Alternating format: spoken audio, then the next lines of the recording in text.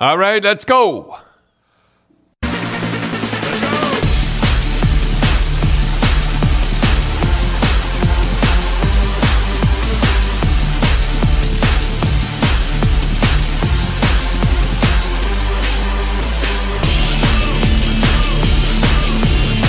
All right. So, Dad, Cindy, we're going to take some questions from the people on Twitter. I guess it's called X now, and on Facebook. But before we get started, Dad, last night you and Cindy came over and we watched the Pittsburgh Penguin Toronto Maple Leaf game, and this was the first time that they met since Kyle Dubas left the Leafs and went over to Pittsburgh, signed a 7-year contract.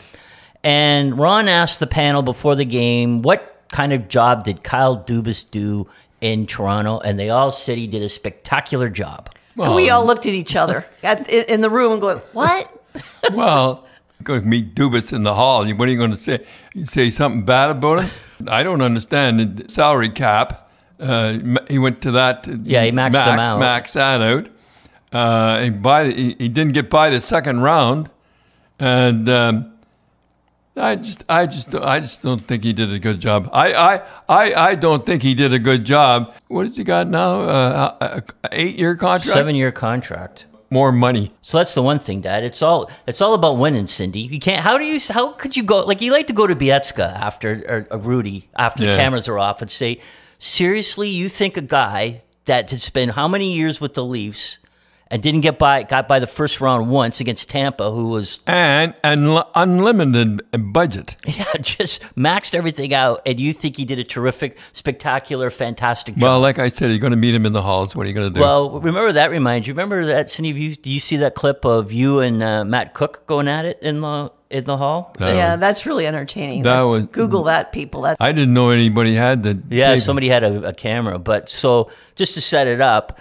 You really went after Matt Cook after he hit Mark Savard. And basically ended his career. I remember Savard spinning on the ice. Yeah, and the Bruins didn't do anything. Like, I thought Chara would have grabbed him, but he didn't do anything. And Ed, you went on and really, like, you ripped him like you'll never hear a hockey player get ripped again on TV. And then you met him in the hall in Pittsburgh. The next game was in Pittsburgh. Pittsburgh. I was spending time with the people from Toronto. They were in a little section there. And I was kind of looking sideways, and I said, I was hoping he'd leave because I didn't want any trouble. And are you sure about that, Dad, that you weren't killing time with those Leaf fans just so no, I was hoping he'd leave. And he was waiting there, and he was hot. And I might as well go. And it was pretty good.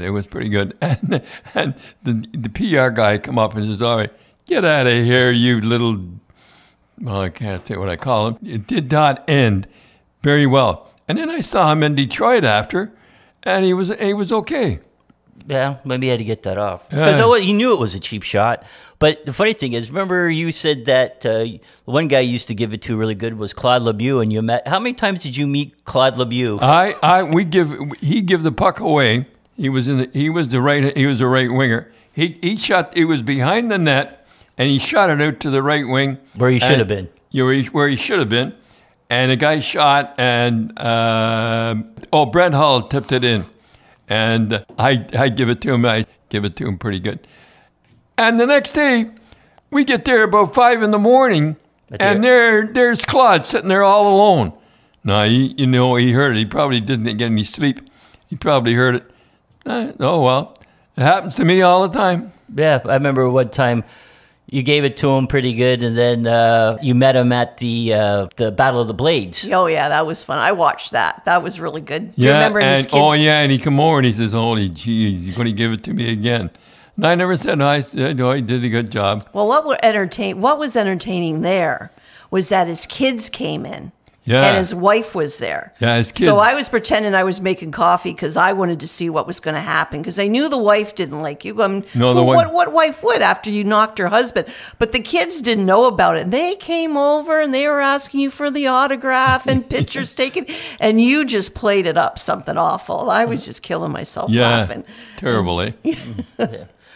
So, Dad, then the other thing we were talking about last night, we watched in the Pittsburgh game against Buffalo this week, Chris Letang hit Paiement Curbs of Buffalo while he was on the ice.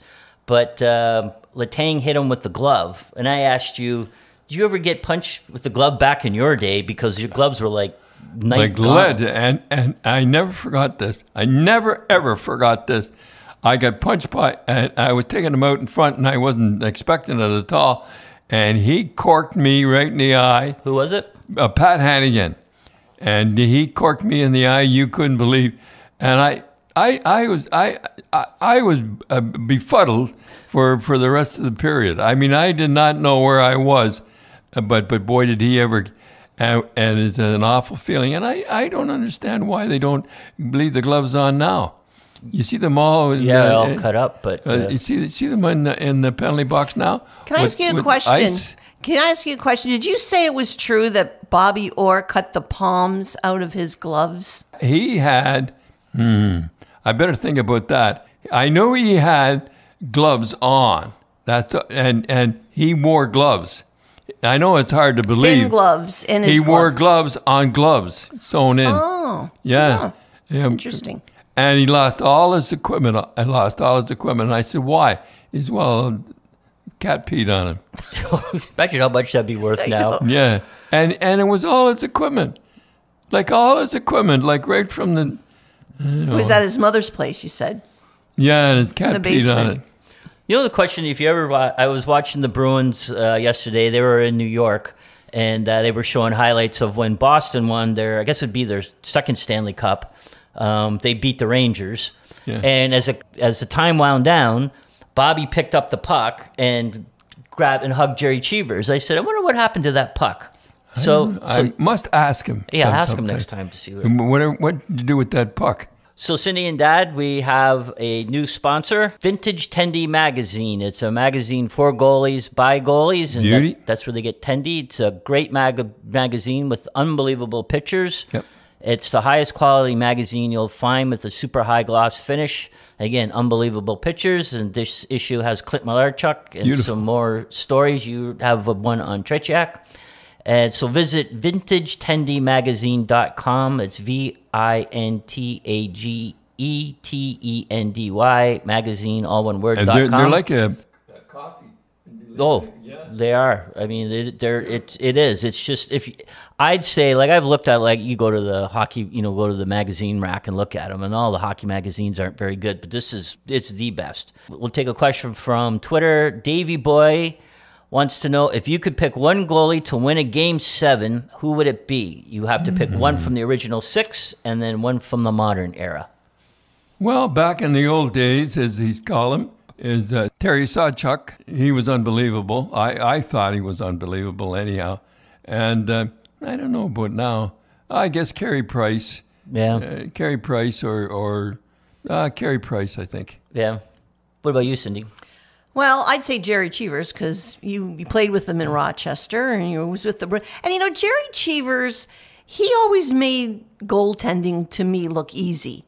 There's some guys that, they get up and they, they're so hard done by. Jerry always looked like he was having fun, and he made it look easy, because he was one of those guys that used his brain to stop the puck with his angles and stuff like that. Oh, if you were winning 5-1, you'd win 5-4 with him. Because he'd fall asleep and he had no interest. Yeah, he didn't. You gotta love that. He just played to win, and that was it. Yeah, and when it got down to 5-4, boy, he'd perk up. Yeah. New guys, I don't know. I like Reimer. He did well when he left the Leafs. I like Reimer. Yeah, I'd go off the board and I'd take modern day Hasek. Remember, he stoned the Team Canada over in the thing. And I guess in the old days... Yeah, I guess Hasek was pretty good. I don't know. Well, that's Glenn, all those goalies back then, Johnny Bauer, Glenn Hall, they were all... Because you figure there was only 6 goalies in the National Hockey League, so they all better be good. Okay, this is from Angus Fan and from Twitter, and they would love to hear some Merlin Malinowski stories or something about Donnie Murdoch. Donnie Murdoch, I remember, used to dance after every goal, and boy, he could really dance. He danced on his toes. Right, he played New York, and he didn't wear helmets back then. He wasn't like Duguay, but he's had a full head of hair. Well, he was a Studio 54 type guy, wasn't he, in those eras? Yeah, he was really up there with, Duguay and all that. Anyhow, I told him, don't dance. Phil Esposito was on it. I said, Phil, tell the kid not to dance after he does this because they said our defense does not like it. And he, by the golly, he scored the first goal, and he started to dance, and Ricky Smith grabbed him and picked him up and fired him down. He separated his shoulder. I think he won. I think he lost Rookie of the Year that year. Now, would you have told the players to do? You wouldn't tell the players. I wouldn't. You try to discourage it, right? It was just I in didn't their want. nature. I liked the kid. I thought he was pretty good. You were trying to help him. Yeah. Well, thought I was helping him. Didn't help him too much. So, Dad, Merlin the Magician Malinowski, I think he played 10 games with you in Colorado. And I remember one game he really got corked, right? He got corked and he got knocked out. And he was laying there in the trainer's room. And and the doctor said he doesn't know who he is. He doesn't know who he is. And Rene rocked by and he's telling me he's Wayne Gretzky. Yeah, Rene Robert. He was always a wise guy, right? So, Dad, our next one's from JP88, and he comes from Twitter or X. Who is your top power forward of all time? Well, I have to say, I never had him, but I'd have to say Cam Neely. He can back-to-back at 50 goals, 182 minutes and penalties, and 7 fights. That's not too bad. Yeah. Yeah, he's kind of, everybody thinks of the power forward nowadays, right? Yeah, when they think of power forwards, how soon they forget, though. Yeah. And then Terry O'Reilly had 77, 78 seasons, lead the team with 90 points with 211 minutes, Cindy, and 15 fights. Next season, Terry had 77 points and 205 minutes and penalties and 17 fights. Not too bad. So that would be a power forward. If you lead the team in goals, points, points, fights, and penalty minutes. But Al Secord was not too bad, shabby either. In 81, 82, and 82 and 83 season, Al had a combined total of 98 goals, 483 minutes in penalties, and 36 fights. It's unbelievable. 36 fights. Yeah. You wonder how he got. I mean, how many games did he play?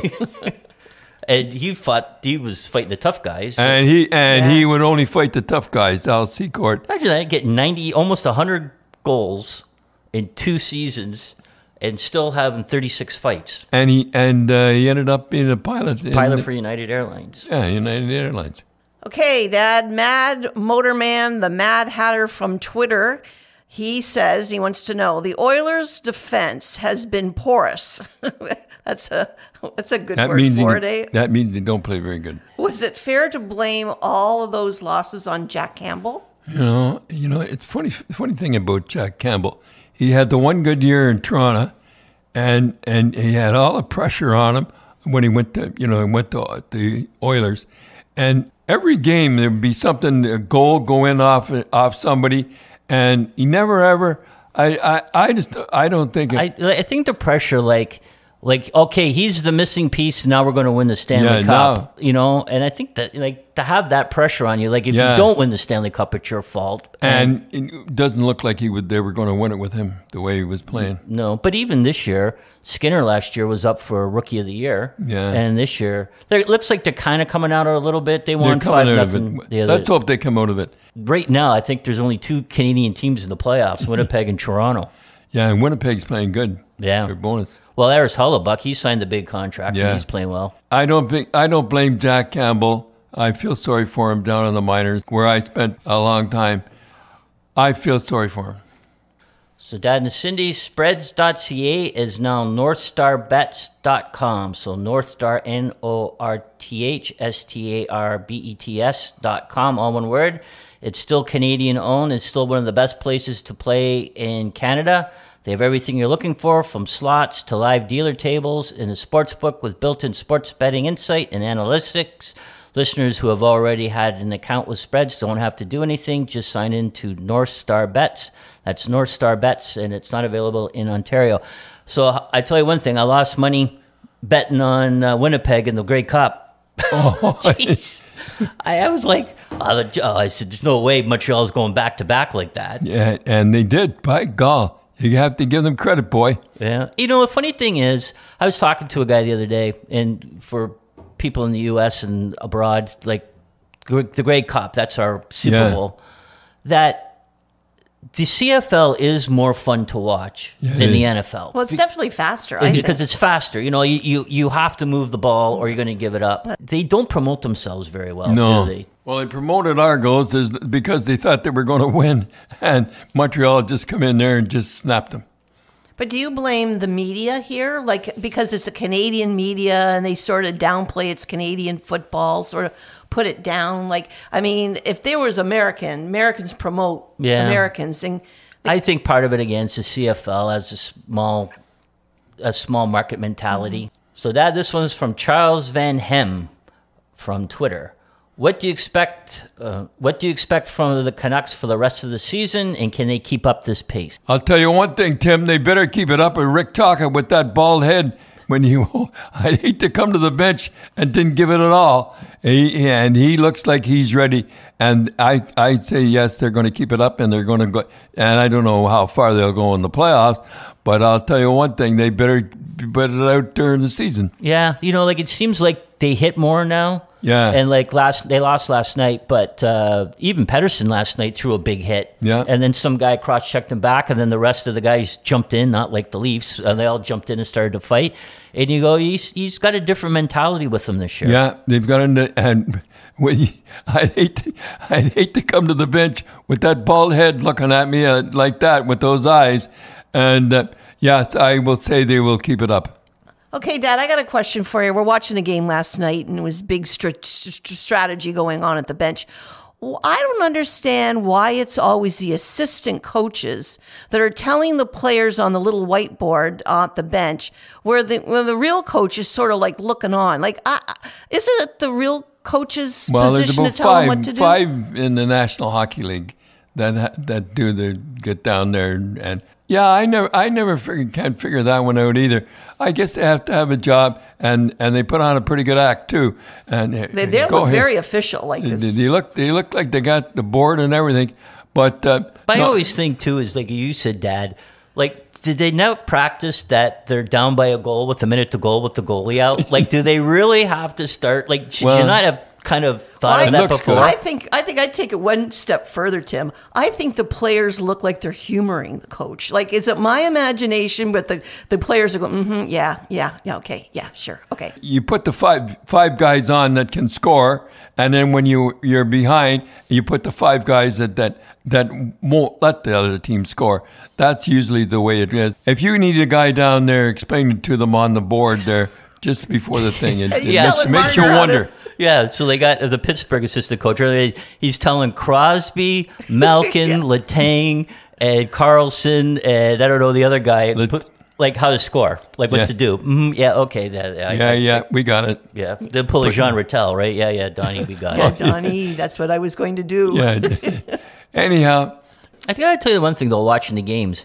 It never seems like talk about the Bruins they never seem to panic, the Bruins. No. Like Jim Montgomery seems to have. He's a pretty good coach, and the Bruins, and we'll talk about the Bruins. Yeah, because we got a question from Duke from Twitter. How are the Bruins doing it? They've had an amazing record. They just had a little hiccup during the playoffs, but last year. Well, we don't talk about that. Yeah. And nobody with all the guys they lost, they thought never thought they'd be third or fourth, and he's got them rolling along. Well, the last two. Yeah. But anyhow, he's got them rolling along, and he's a dynamite coach. Okay, Dad, last question for the show is Tori A. from Twitter. I have a friend who lives near Earlton, Ontario, the birthplace of Rosaire and Wilf Paiement. Any stories of either or both of these guys? The only thing I know about Rosaire is I had a fight with him in Quebec City. He played for the Aces. I think it was the Aces, wasn't it? Yeah, Quebec Aces, yeah. Yeah, Quebec Aces.